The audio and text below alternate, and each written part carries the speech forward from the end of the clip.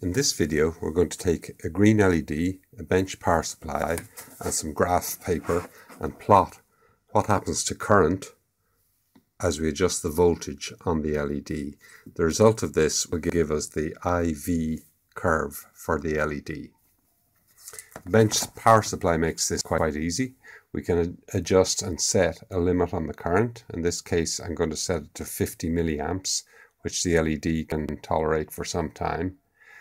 The output is switched off at the moment, so nothing is happening. We can adjust our parameters, our settings. The coarse voltage knob on this power supply allows us to go up to 30 volts, which would destroy the LED. We also have a fine voltage control, which seems to give about 0.6 of a volt adjustment on the voltage. So we'll have to jiggle these to get the fine steps we want. We'll have a look at the LED at full current, set it to 50 milliamps, we'll turn the voltage up a bit, and we'll turn on. The blinking dots on the milliamps display shows us we've gone into current limit at 50 milliamps. The LED is quite bright, and the voltage has stabilized at 2.66 volts. So let's turn that down to 0. And at 0 volts, we get 0 current, as we'd expect. So we can start there and put in our first point on the chart. If we now increase the voltage and go up towards 1 volt, and we'll keep going till we get some sort of sensible change in the current. So as we approach 1 volt, we've still no significant current flowing.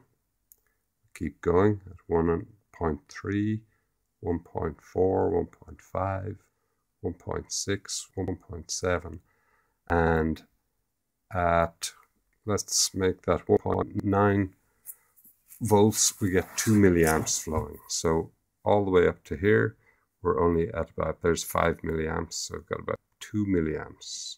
So not much happening till we get to 1.9 volts.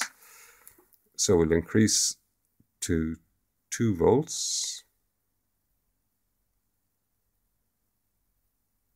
And we see we have 6 milliamps flowing. So we can go 2 volts, 5, and 6 will be about there.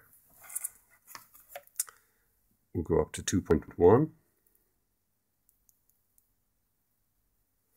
And now the current has gone up to 13 milliamps. There's 10, 11, 12, 13 will be a little above halfway there.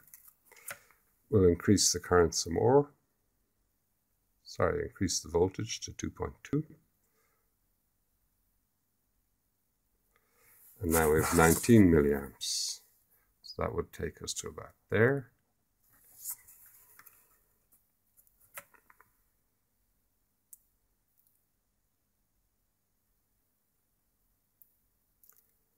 At 2.3, got about 27 milliamps. So that takes us to about there.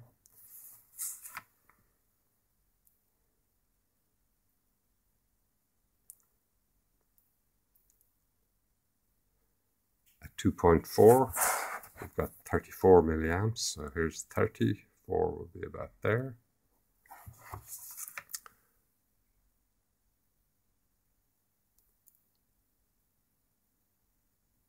At 2.5, we've got 42 milliamps.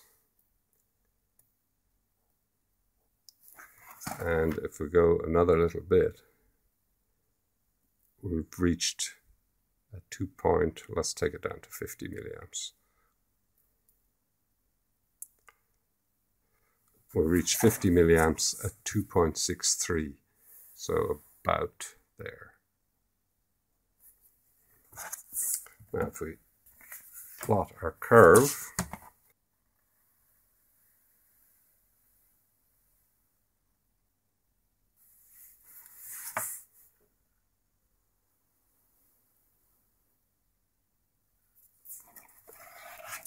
we get our typical IV curve for the LED. Let's turn down the current.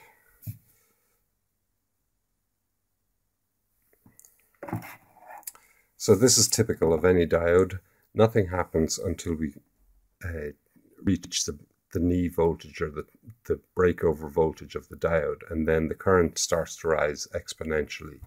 And this is the main problem with LEDs, that a very small change in voltage from here to here will have a large change in current, and therefore we need to current limit the LEDs.